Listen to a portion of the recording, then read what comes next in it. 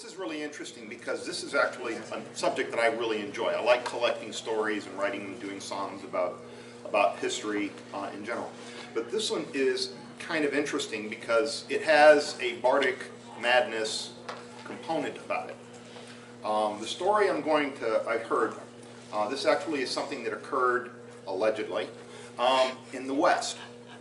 I first heard this story probably 20 years ago when I first started in the SCA. It was given to us by a gentleman by the name of John James McCrimmon, who has since moved out. But the thing about John that was interesting, he was in the military, so he traveled around quite a bit, especially early on. And he gave this story, and it was a very interesting story, but there were fragments to it. And even though I tried to do the story, the fragments were so great that the story never really worked. Okay, and there were sufficient gaps, so I said, okay, we're just going to let this go.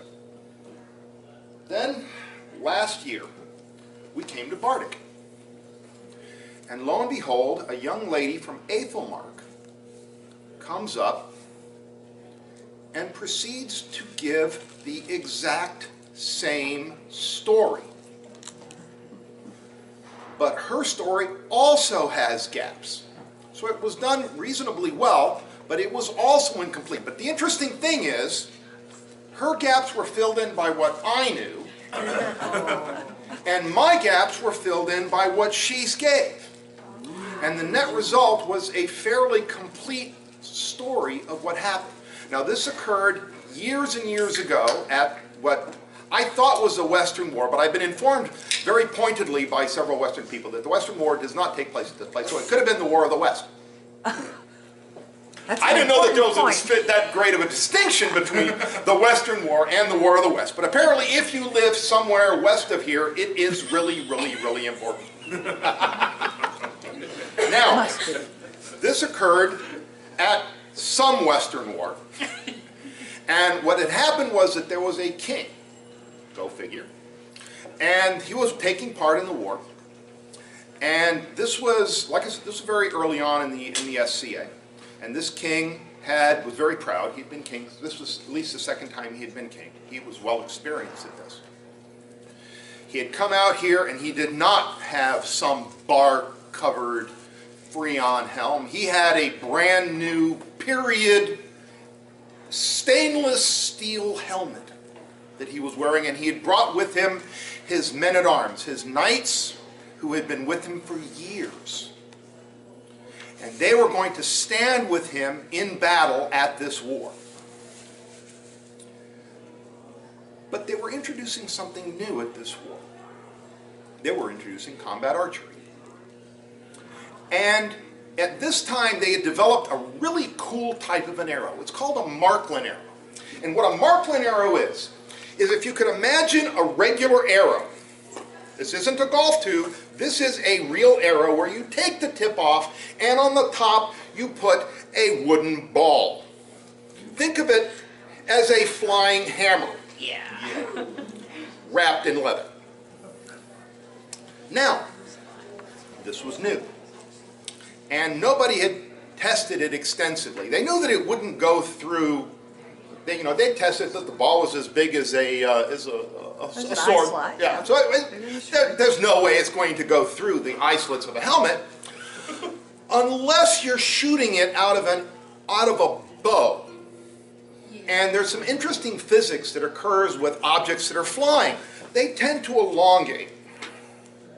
How much did it elongate? Enough so that when someone fired this arrow at this king, it elongated enough so that the ball now fit perfectly through the eye slots of the king's helmet. And this king, for possibly the first time in his entire SCA career, decided to mimic a historical figure. King Harold of England, as the arrow hits him in the forehead, knocks him out cold, and the king does this. Boom. And there he is lying on the ground with an arrow sticking out of his helmet. He's surrounded by his men-at-arms. These are men who have stood with the king for years. They have been with him in battle. They have been with him in parties. They knew exactly what to do in this situation. They panicked. They grabbed the king, threw him onto his shield, grabbed the shield, lifted it up, ran to a nearby van, shoved the king into the van, and took off to the hospital 15 miles away.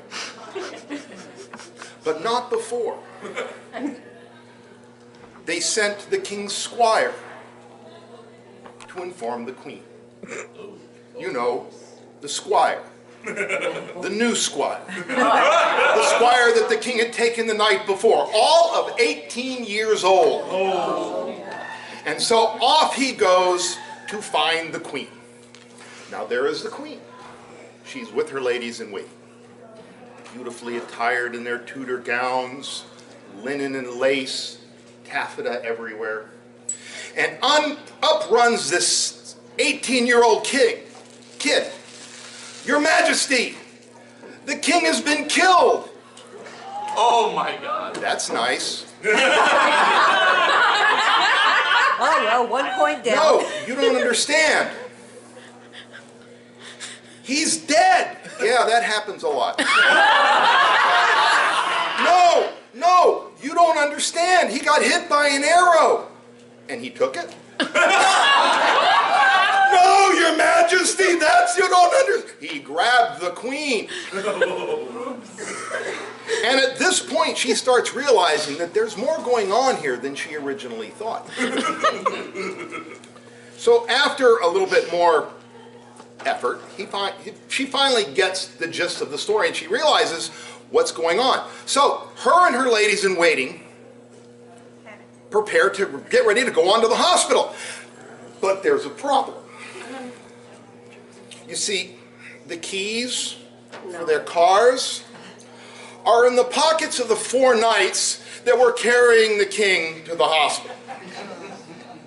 Except for the Volkswagen Bug. So now the queen and her 4 ladies in waiting, all dressed in fine Tudor garb, are now packed into a Volkswagen bus. Volkswagen bus, and off they go to the hospital 15 miles away. All right. Now we get to the hospital. In the hospital is a doctor who has been at the hospital for 1 week. He has just finished his residency. He's from the West Coast somewhere. He was in the military. This man has been under fire. He has been shot at. He has helped wounded soldiers, and now he is going to help society in this emergency room. He's seen it all.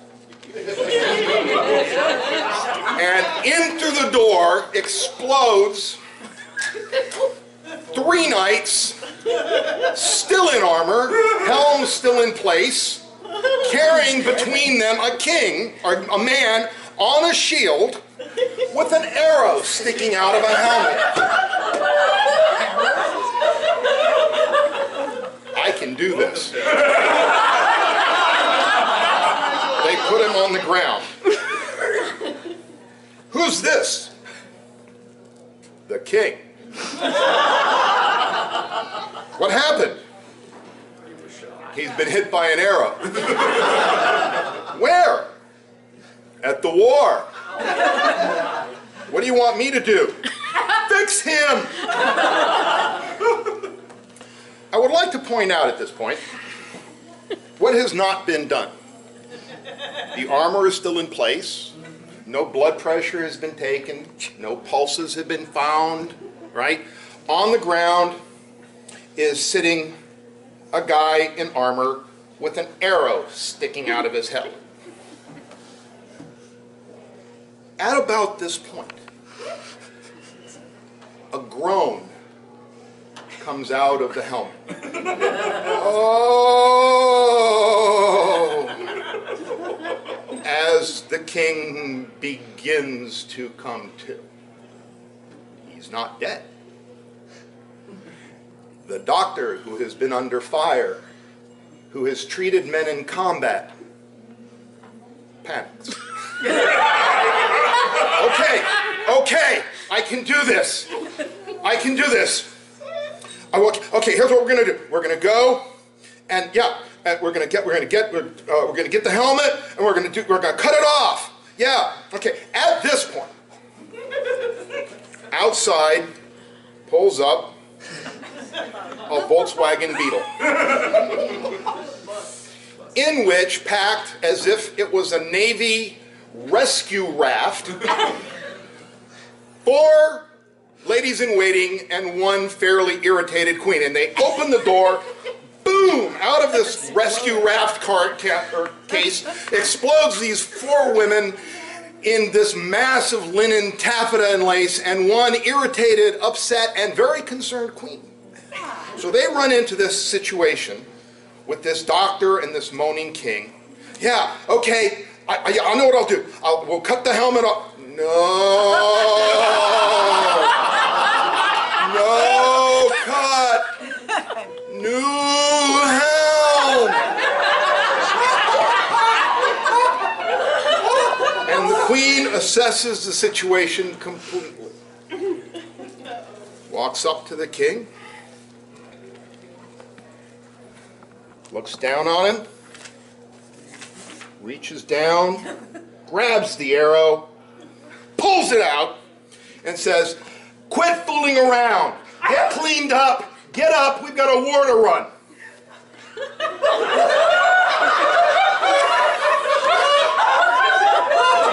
When the doctor comes to,